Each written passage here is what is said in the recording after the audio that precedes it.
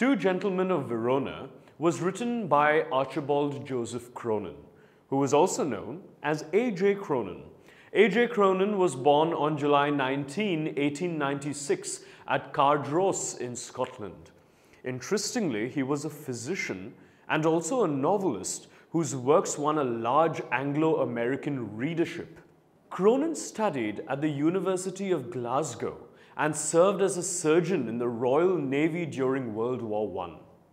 It was while recovering from a breakdown in health that he wrote his first ever novel, Hatter's Castle.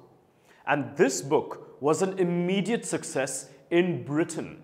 His novels, The Stars Look Down, the Citadel, The Keys of the Kingdom, The Spanish Gardener are a few amongst his most popular books.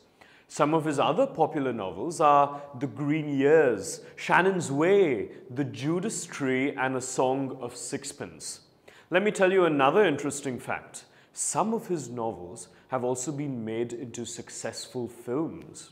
So in the story, The Two Gentlemen of Verona, A.J. Cronin has beautifully explained the importance of dedication towards relationships.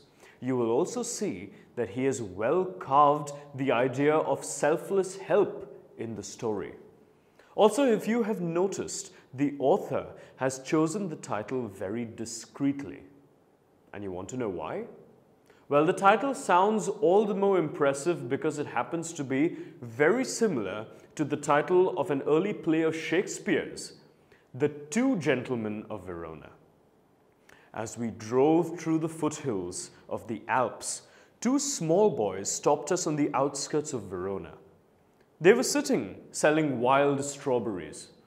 "Don't buy," warned Luigi, our cautious driver.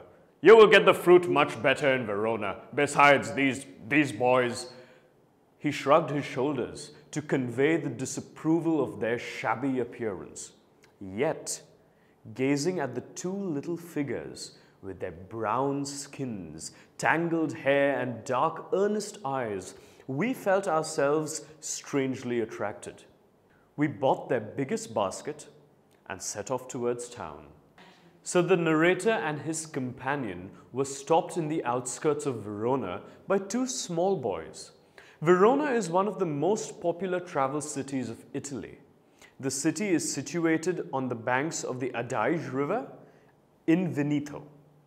It falls between Milan and Venice.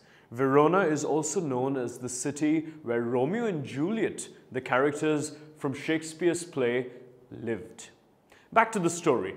These boys wanted to sell their wild strawberries to the narrator and his friend.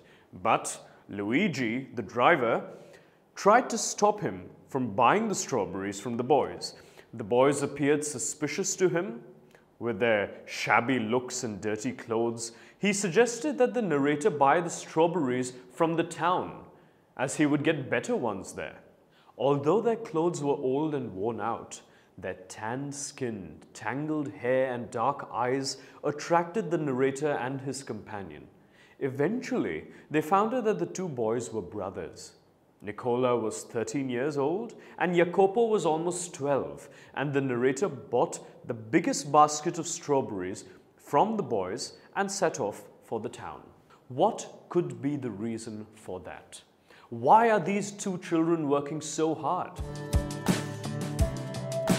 Tutormate. For more amazing video lectures, download the free app on the Apple App Store or the Google Play Store.